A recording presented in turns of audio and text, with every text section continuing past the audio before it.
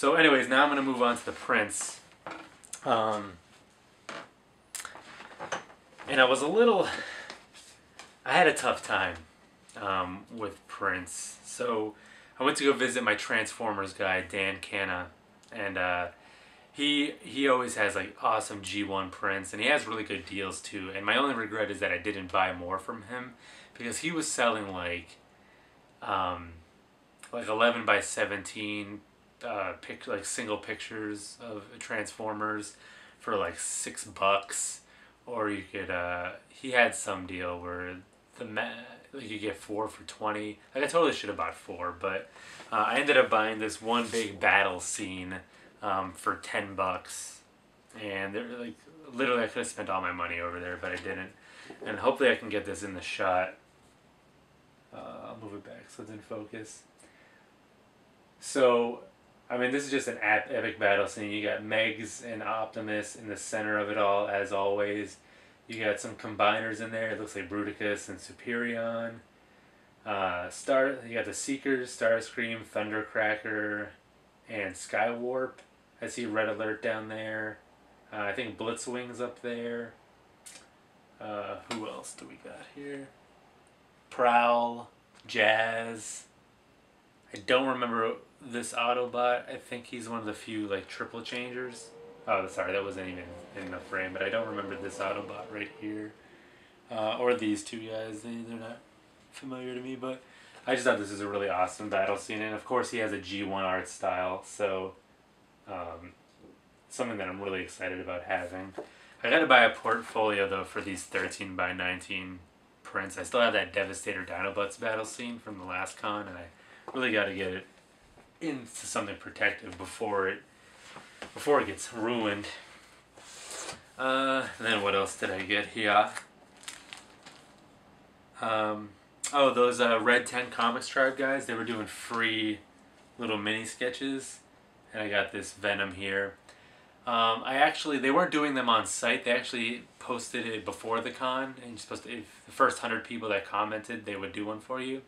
And I actually said that I wanted Galactus, but when I got there, they were like digging through the pile and they couldn't find him, and I wasn't 100% sure who I asked for, so I was like, oh, it might have been Venom, or I listed a few characters. So they found Venom, but after the con I went back and saw my comment, and I did say Galactus, so they either missed mine or made it and stopped at Venom. And so basically what I'm getting at is that I stole somebody's sketch.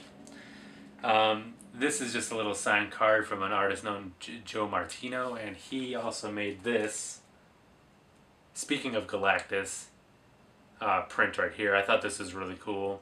This is only $5. He had 2 versions of this. The only difference was the background. This is the more realistic kind of space background, but he also had one with the cartoony kind of Kirby background, and he was more of a fan of that. I filmed him, but I cut it in this video because he's a lesser known artist. But he was talking about how his challenge now is to draw any Kirby character in 30 minutes or less. So he'll sit in front of the TV and just bang out sketches and stuff. So I thought this is a really awesome one. Really happy to have a Galactus in my cover since I've kind of been all over his junk recently. So that was my smaller sketches. Then I picked out a couple big ones. Let me just flip through it. I like that my book's getting full and full now. This is the last print that I ended up getting. It's as you can tell, it's Batman and Robin right there. I don't know who the artist is. It was another independent guy. And I'm really bummed out. When I bought it, he wasn't there, so I didn't get this signed. So that's kind of a letdown. But I thought this is a really cool print. This is at the end of the con where I was like scrambling to spend my last money, or my last few dollars. This was a $10 print. So that was really cool. And then finally, as I mentioned, I went back to Neal Adams, and I was like, dude, I went around, like, I have to get one of your prints, even though I dropped $20 for you to write your name on a Captain Planet And he had a lot of great prints, a lot of iconic stuff. He had the Batman 251 with the Joker, which I laughingly thought I could get a copy of the actual book and have him sign it, but then some of you educated me like that was not going to happen. But one that really caught my eye and that I don't have any prints of was this Green Lantern, Green Arrow print right here. And I don't remember, he had two different versions of it. Hold on, let me fix that.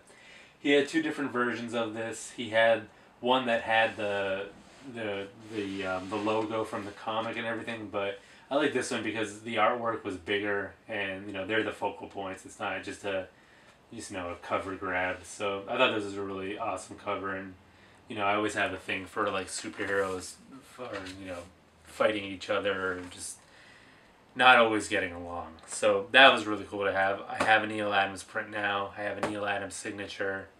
My life's pretty much complete. So that was it for me. I was when I left the con, I wasn't 100% satisfied because before I bought that Batman and Robin print, which don't get me wrong, I really like having. One of the first tables that I saw when I first walked into the con had a really, really cool Space Ghost print. And how many times do you see Space Ghost prints? Hardly ever. And I saw it and it was like, for some reason I didn't buy it then and there. It was only $10. I think I was like, like I said, I just walked in the place. I think at first I wanted to be like, all right, I want to hit up the big names first, see what I can get from them, and then make my way back. But at the end of the con, when everybody I was with was like just ready to leave, they I couldn't find the place, and I could have sworn that he was in Artist Alley, because that would make sense. That's where all the prints were being sold and all the artists were. But I reviewed my footage later on, and I noticed that he was actually mixed in with the vendors, and he was an aisle over from Neal Adams. So bummed that I couldn't walk away with that. I actually went through my footage to try to find out who was selling it, and I tracked him down through Facebook, and I was like, hey, this is out of the blue, but I was at the con, I really like your Space Ghost print, are you selling it online? And they were like, sorry, unfortunately we can't sell licensed characters online, but we'll be at the next con. The next con they're going to be at is New York, which I'm not sure I'm going to be able to make this year. But they said they sold out of it, so maybe by the time I went back anyways it would have been gone. But it just goes to show you, when you see something, buy it. Don't pussyfoot around. So other than that, I met Red Vitamin Blue. That was a pretty cool thrill. I actually got to finally meet somebody in the community face to face. We don't have a ton of interaction, but it didn't feel awkward to me. I thought we could easily converse, and it was cool just seeing what he came away with. He actually had a much bigger budget than I did. He was there for both days, and he showed me like a panel, like an original paneling of a page in a comic that he literally spent my entire budget on. So, but yeah, no, it was really cool. Like it's nice to finally meet one of you in person, and just kind of break that barrier between us and show that we're not all just people in front of a lens. We actually exist in the real world. So that was really cool. Hopefully next time, guys, some of you make the trip out to Boston, or I go out to see some of your cons, which will probably never happen. But no, yeah, it was really cool, enjoyable, and I had a great time, and I can't wait for the next one. They already announced the next date for the Comic-Con for Boston. It's going to be in April, which was when it was originally scheduled. So, yeah, it's less than a year away, 9 months, done. It's like I'm already there. So anyways, guys, thanks for watching. I know this ran a lot longer than I thought it would. It didn't really crack jokes, but I just wanted to show you what I got and just show my my just extreme pleasure with the whole event. Got a lot of videos coming at you soon. Gonna be doing an unboxing. I haven't done a White People Been Shopping in a while, so I have tons of stuff to show you. Books you won't be surprised by, but I've been buying a lot of toys recently, so you toy fans, stick around for that. But yeah, anyways, thanks for tuning in, and I'll catch you guys later. Bye.